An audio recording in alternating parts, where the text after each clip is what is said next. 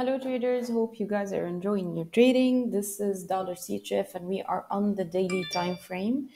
As you can see, we have this price action that the price has been moving between this resistance and this support, and it was failing to break any of them.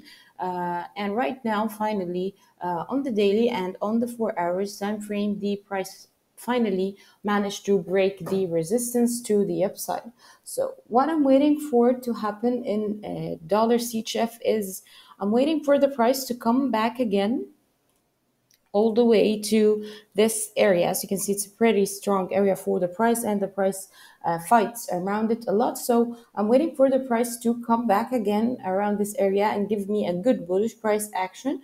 And from there, I will enter a buy trade. But I want you guys to be aware that the price can give you a fake signal that it will continue to the upside, and then you would find out that the price went all the way to the trend line, and from there it started to move to the upside. So we have two options, but keep close and keep watching the price action candlesticks on many time frames to have a good and a better confirmation that it will come up from this area.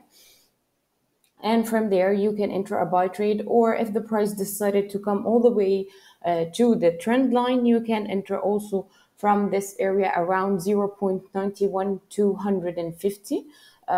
This will be your entry if the price decided to come below this area of resistance.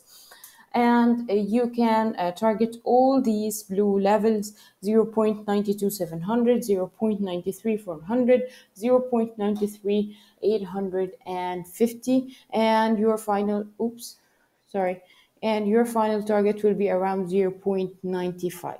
So we're gonna wait and see the price action and how it will react to those levels, and from there it will determine our entries. So I hope you guys like this video and benefit from it. Trade safe everybody, and have a nice day.